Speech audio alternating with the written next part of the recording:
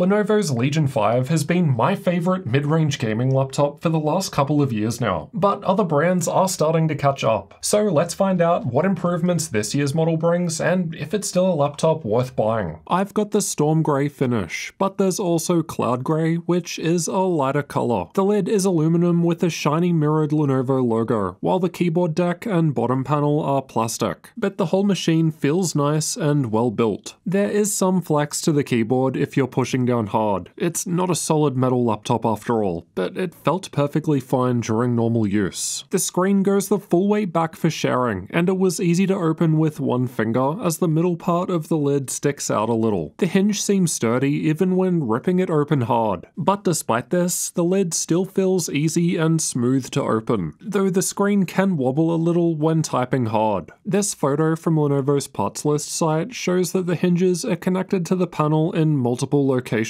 so it's probably fine just like last gen, but only time will tell with long-term use. It feels quite portable, and Lenovo says that it's 15% thinner compared to last gen, but I'm not a fan of the trend towards only listing the thinnest part on the spec sheet, because it's closer to 2.5 centimeters or an inch thick right at the back, not including the rubber feet. The laptop alone weighs 2.5 kilos or 5.5 pounds, increasing to 3.4 kilos or 7.4 pounds with the 230 watt power brick and cables for charging. Lenovo's website notes that this year's Legion 5 can come with either a 230 or 300 watt power brick, so it either varies by region, or this year they're reserving the larger 300 watt option for the top spec RTX 3070 Ti, or maybe the Intel configs need it more than AMD. The configuration that I bought has AMD's 8-core Ryzen 7 6800H CPU, Nvidia's RTX 3060 graphics, 16 gigs of DDR5 memory, and a 15.6-inch 1440p 165Hz screen with G-Sync. But you can customize it how you like and check prices with the link below the video. There's a 1080p camera above the screen in the middle, but there's no Windows Hello face unlock. Lenovo's website only notes a 720p camera, but if we dive deeper into the spec sheet, both are listed, so this probably varies by region. You can use the switch on the right-hand side to physically disconnect the camera for privacy. Here's how the camera and microphones look and sound, and here's what it sounds like while typing on the keyboard. And as you can see, the screen is wobbling a little bit while I'm doing this. My keyboard has 4 zones of RGB backlighting, but there's also a white-only option, and all keys and secondary functions get lit up. There aren't any keyboard shortcuts to change brightness, something I missed, but you can press the function and spacebar shortcut to swap between 3 lighting profiles. This year's Legion 5 uses Spectrum to control the RGB lighting, which is managed through the Vantage software. We can also swap between the 3 profiles here, or customize them further with a few different basic effects.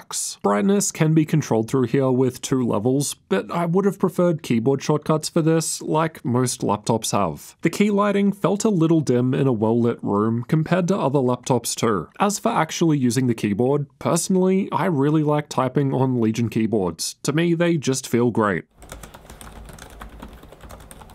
That said, like I noted in the review of the Legion 7i, sometimes the top row of function keys needed to be pressed harder to trigger properly. The touchpad is Mylar, so plastic. It clicks down anywhere, feels smooth to the touch, is a good size, and is accurate to click with. The left side has an air exhaust vent and a couple of USB 3.2 Gen 2 Type-C ports. The right side has an air exhaust too, as well as a 3.5mm audio combo jack, the camera disconnect switch, and a USB 3.2 Gen 1 Type-A port. The rest of the ports are on the back in between more air exhaust vents. From left to right, we've got a gigabit Ethernet port facing the preferred way so you don't have to lift up the laptop to unplug, a third USB 3.2 Gen 2 Type-C port, HDMI 2.1 output, 2 more USB 3.2 Gen 1 Type-A ports for 3 in total, and the rectangular power input on the far right. There are icons above the rear ports so you can easily tell where you need to put a cable when sitting in front of the laptop laptop without having to turn it around. It's not as nice compared to the more expensive Legion 7 series, which lights these up so you can see them in the dark, but it's better than what most other laptops with rear ports are offering. All three of the Type-C ports have DisplayPort 1.4 support. However, if you have Optimus on, then the rearmost Type-C port on the left connects to the integrated Radeon graphics, while everything else, including HDMI, connects directly to the NVIDIA discrete graphics. Now, if you turn Optimus off, then that rearmost left Type-C port instead doesn't have any display output at all, but all three of the other ports still connect to the NVIDIA graphics. Now, I think the rearmost left Type-C port also has USB 4 support. This wasn't actually mentioned on the spec sheet on the Lenovo product page, but if you dig deeper into the PDF spec sheet, then it does list USB 4. So in theory, Thunderbolt devices should work. And I was able to connect my Razer Core X Chroma external GPU enclosure, and the external graphics card was actually discovered by this laptop. It seemed to be working at first, but then after actually installing the NVIDIA driver for it, the laptop just blue screened, and it kept on repeating that every time I turned it back on. I didn't spend any time troubleshooting this, but in theory it should be possible to get Thunderbolt devices working. We also confirmed that the HDMI port could run a 4K external screen at up to 120Hz 8-bit with G-Sync. If you want 10 or 12-bit, then you're limited to 60Hz. Only the Type-C port on the back can be used to charge the laptop, and Lenovo have updated it from 100 watts of charging from last year to 135 watts this year, but only if the charger supports 20 volts 6.75 amps, so it doesn't seem like they're supporting the PD 3.1 standard, meaning this 140 watt charger I've got from Ugreen maxes out at 100 watts when connected to the Legion 5, and I suspect that would be the case with most other modern chargers too. Lenovo do of course have their own 135 watt charger, so you might have to buy that if you want to fully power this device over Type-C. Unfortunately, I don't have one of these, so anytime I've tested with a Type-C power source connected, it's limited to 100 watts, just like last year. Getting inside requires unscrewing 10 Phillips head screws, and the 4 down the front are shorter than the rest, so don't forget when putting them back in. I found it fairly easy to open with my usual pry tools. I'll leave a link to them below the video. There are a few metal covers over the components inside which can be removed. We've got the battery right down the front, 2 memory slots just above that, the installed M.2 SSD on the right with Wi-Fi 6 card just above, and the second empty M.2 storage slot on the left. Wi-Fi performance is rarely amazing with Realtek cards, but it should be possible to take this out and upgrade for like $20. It's performing the same as last year's Legion 5, which had the same Wi-Fi card. Lenovo's website mentions that it comes with the newer 6E, but that wasn't what I ended up with. Just like the camera difference, if we dive into the full spec sheet, some differences are listed. The memory that came in mine was single rank X16, though so far I haven't found this to matter as much with DDR5 compared to DDR4. The installed 512GB NVMe M.2 PCIe Gen 4 SSD was performing quite well, and the second M.2 slot supports 4 lanes of Gen 4 as well. Unfortunately, the primary M.2 slot that the SSD comes installed in has some limitations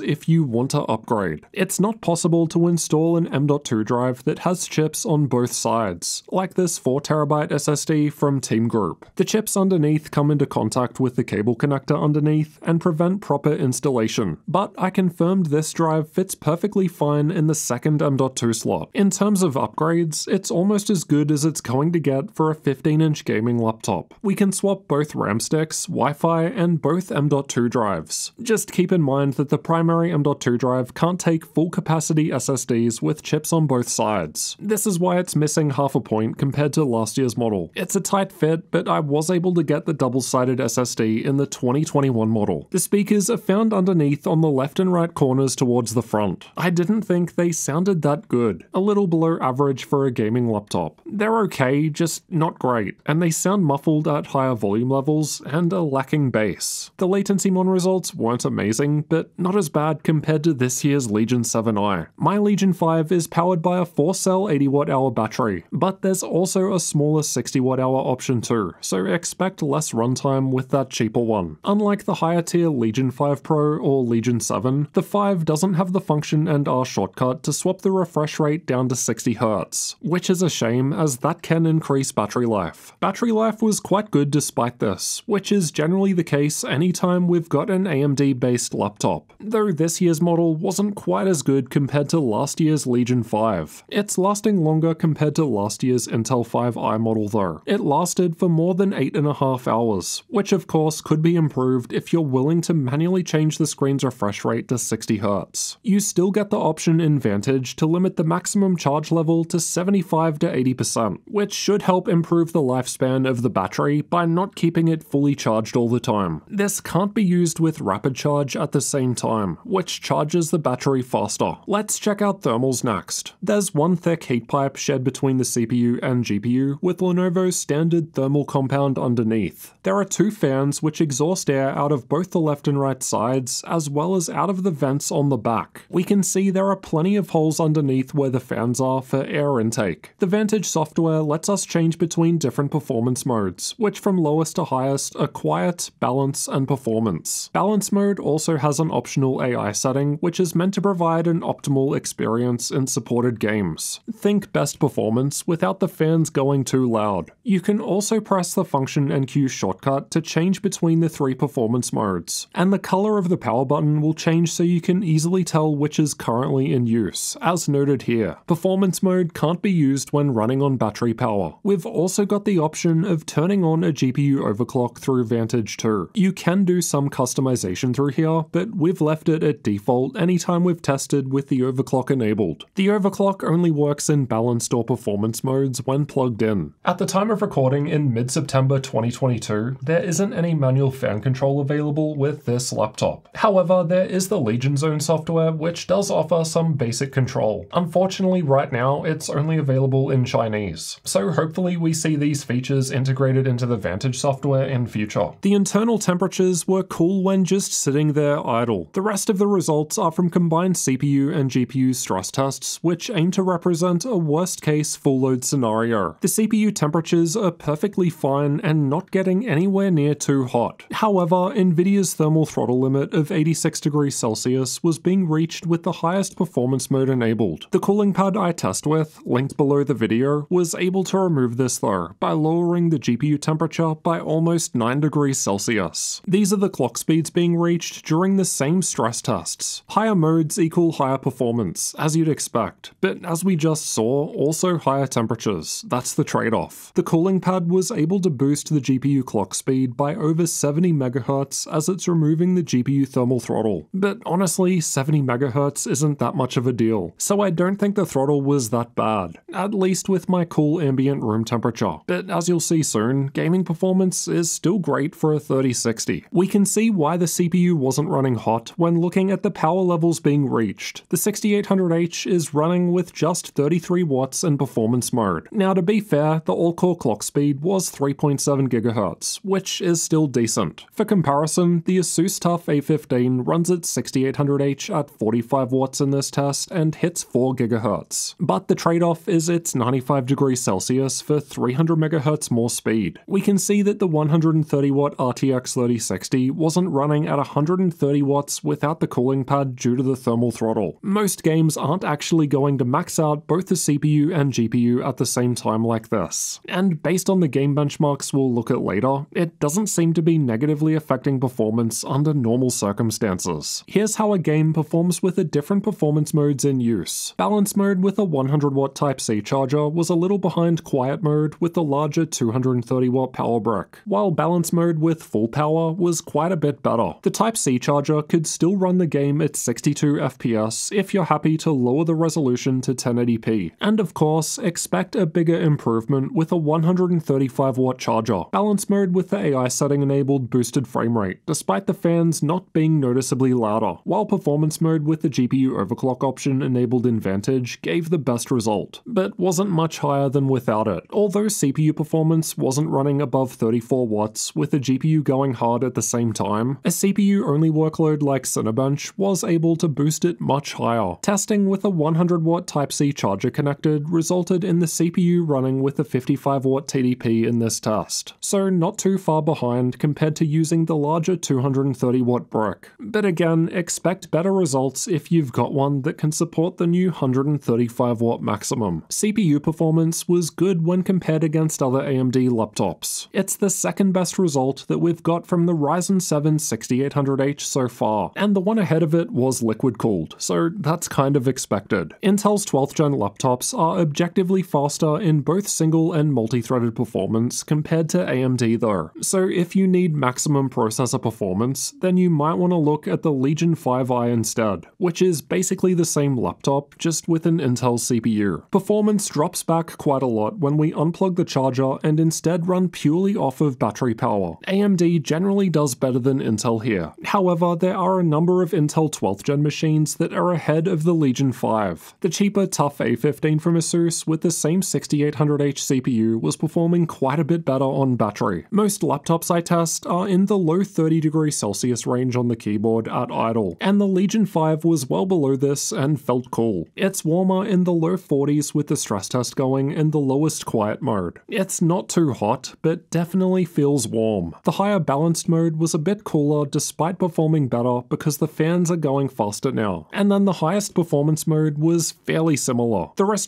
is cool, and the WASD area felt okay. Let's have a listen to the fans.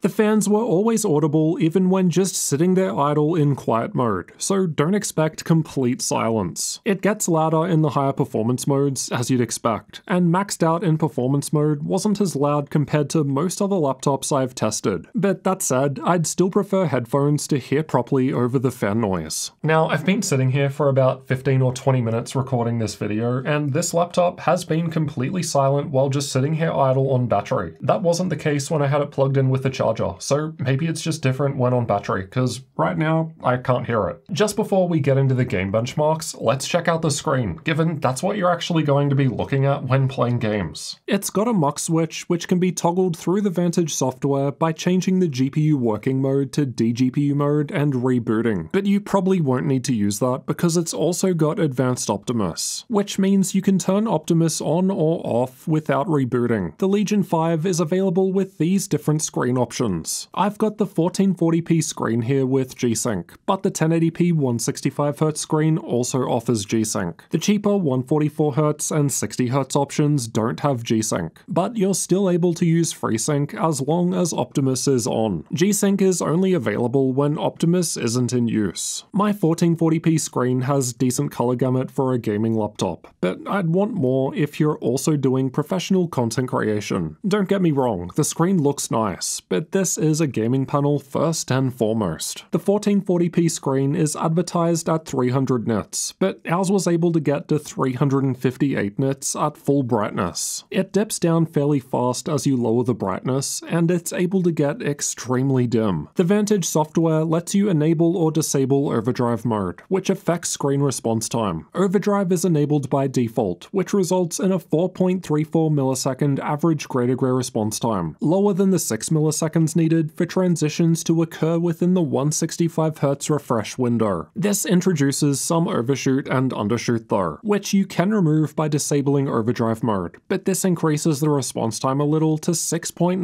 milliseconds. It's a great result when compared to other laptops, within the margin of error range to last year's Legion 7 and this year's Legion 5i Pro, both of which are higher end, more expensive models from Lenovo. It's quite a bit faster compared to last year's Legion 5, though that one doesn't seem to have a working overdrive mode. The total system latency is the amount of time between a mouse click and when a gunshot fire appears on the screen in CSGO. Again, a decent result here, considering we're right next to the more expensive Legion 5i Pro, and 7 milliseconds faster when compared against last year's Legion 5. Backlight bleed was fine. There are some lighter patches, but I never noticed these during normal use, though this will vary between panels. Now let's find out how how well this year's Legion 5 compares against other laptops in games. Cyberpunk 2077 was tested the same on all laptops, and I've got this year's Legion 5 shown by the red highlight. It's not actually too different compared to last year's Legion 5, which was just a couple of FPS behind. This year's Legion 5 isn't quite the best 3060 that we've tested. That goes to the Vapor 15X, aka Electronics Max 15, just above it. Likely because Intel generally beats AMD when it comes to gaming. But also the 3060 in that one has a higher GPU power limit despite it being in a thinner laptop. We've got a different selection of laptops at the higher 1440p resolution, as we just haven't tested as many. And the difference between this year's Legion 5 and last year's is even smaller here. The best 3060 tested so far is only 1 frame ahead of this year's Legion 5, which isn't going to be a difference that anyone actually notices when playing. The gaming performance is looking decent from this year's Legion 5, so that thermal throttling noted earlier in the stress tests doesn't appear to be causing us any problems here. Red Dead Redemption 2 was tested with the game's benchmark tool. Again, it's not the best 3060 tested. That goes to the Intel-based machine just above it with higher GPU power limit. It's scoring basically the same as a number of other 3060 laptops though, including this year's TUF A15 from Asus, and last year's Legion 5. At 1440p, there's less than a 1 FPS difference with last year's Legion 5, which is well within the margin of error range, so let's just say they perform the same here. And the other 140W 3060s weren't too much further ahead. Again, it's only a very small difference, and not something you'd be able to notice when playing. Other differences like thermals, price, and build quality will be more important. Control is a GPU-heavy game, and there's a bit more of a gap between this year's Legion 5 and last year's. But again, we're talking about less than 3 FPS, so it really doesn't matter at all. There are other higher 3060s here, but again, with a 1 to 2 FPS gap, they're all basically performing the same. Not counting the lower wattage 3060 machines, of course, which are notably lower. At 1440p, the higher 140W 3060 in the TUF A15 was ahead of the Legion 5, but the Legion 5 is basically tied with that higher powered 3060 in the machine just below it. And again, these were doing better compared to lower powered 3060s, which are typically found in thinner or cheaper laptops. I've retested Cyberpunk while also streaming to YouTube at 1080p at the same time with OBS. There's some performance loss while streaming, but the game's still running well. At 1080p, it's still above 60 FPS while streaming, but without streaming, it's almost 10% faster. Here are the 3D Mark results for those that find them useful. Now for some content creator tests. Adobe Premiere was tested with the Puget Systems benchmark tool, and although it's not as good compared to Intel 12th Gen 3060 laptops, it's still better compared to other Ryzen-based laptops with 3060 graphics. Adobe Photoshop likes single-threaded performance, and we saw earlier that Ryzen 6000 just can't compete with Intel 12th Gen, which is why our Ryzen 7 and 3060 combination is close to Lenovo's cheaper IdeaPad with an i5 and 3050 Ti.